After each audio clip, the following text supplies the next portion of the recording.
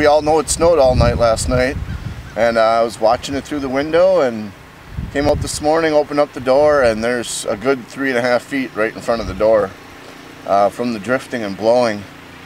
So I came out and started knocking her down with the snowblower. Well, it's tough on the snowblower, but I got a pretty good one and it keeps on rocking.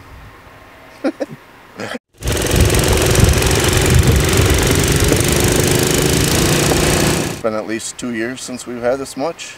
That's Wisconsin weather for you. It's always changing. I enjoy it, actually. I mean, we actually know what the 4 seasons are like because we experience all of them. Some parts of the country, they don't get that. So, yeah, I don't know. I enjoy it. It makes everything a little bit more interesting.